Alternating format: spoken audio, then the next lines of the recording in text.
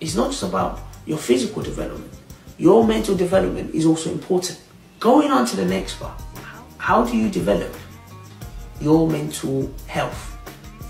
Different ways you can work on your mental health can include exercising.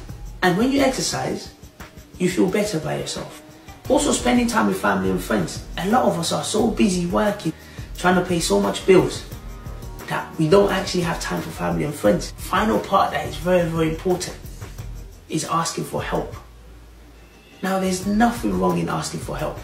It's important that when you are going through this mental health, or you're feeling depressed, or you're feeling down, ask for help. Ask for help through your family, through your friends. Don't have to suffer this alone.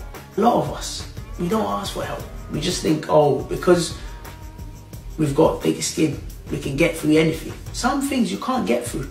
Some things you need other people to support you, to guide you through it.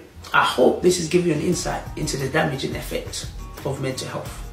Like I said, I had a first-hand experience of it, and it was an experience that will stay with me for the rest of my life, because I was in a situation I could have helped someone, and because of my thinking, because of my ideology, I thought it was a joke. Always look after your mind, because your mind is something people can't see. They can only guess how you're feeling through your behaviors, but no one actually knows how you're feeling up there in your mind. So it's important that you work on your mental health. The greatest thing you can have is having a powerful mind, because it allows you to think differently. It allows you to see things differently.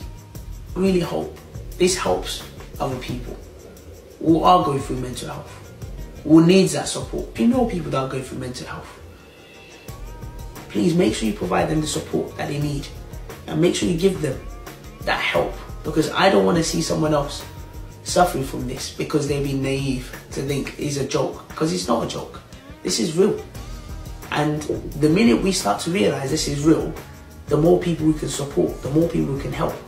Through my next video, I'll be talking about how to develop your CV, how to make yourself better, not just financially, not just physically, mentally, emotionally, socially, because these are key things we need to start developing. Keep sharing this, because this is important.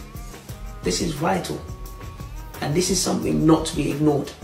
This is something we need to work collectively to support each other, and this is something we need to start changing our mind about, because the culture I come from, they still see mental health as a joke, but it's not a joke.